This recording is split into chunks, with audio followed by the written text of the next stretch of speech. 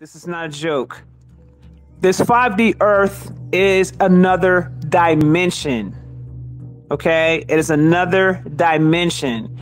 This is not a reality. This is a dimension. Okay?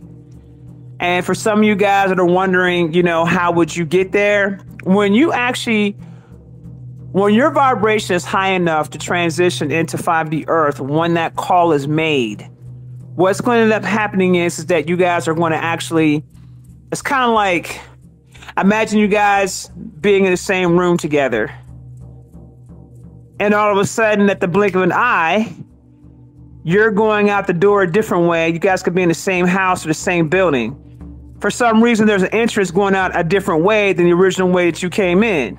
You're going to go in one direction. The other people are going to go in another. That's how this is going to go. This isn't going to be anything that's going to be painful. It's not going to be anything that's going to be dramatic.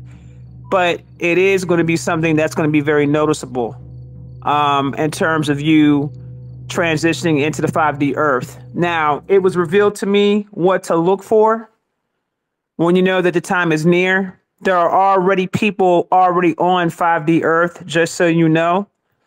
And they are prepping for the next round of people to go. So if anybody here is a doubter or a non-believer, there's no sense of you being here. You're not ready for it yet. Okay. For those who have some innate feelings about what I'm saying, or if they've come to their own conclusions themselves that there's something much bigger going on, or they're witnessing something that they can't explain that may resonate, or something I'm saying to you may resonate, then this message is for you. If this message resonates with you, then this message is for you. If it doesn't resonate, this message is not for you. Okay? The Orisha have basically explained to me that there's going to be things that we would start seeing in our skies. The skies are not going to look like they should look. They're going to look very different. And this is the reason why I showed you the video. I believe somebody posted a picture of this planet in the chat. And I don't know how they got a close-up of this thing, but they did a close-up and you can clearly see it. And they were saying this is familiar to them.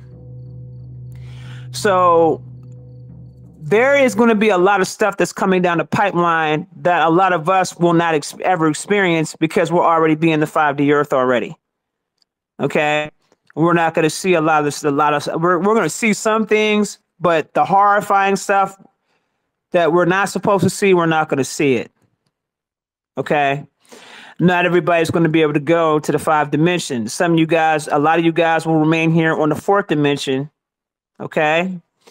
And that just has a lot to do with you guys not being ready for certain timelines when they're presented. You're not doing your proper exercises when you're supposed to. You're entertaining entirely too much fear when you shouldn't be. You're putting your mind into places that is very low vibrational, very dense energy. And you're showing that you're not ready for this. Okay. So it's going to take a lot more. You're going to do inner work. We talked about this already. You guys know what needs to be done. You guys know exactly what needs to be done.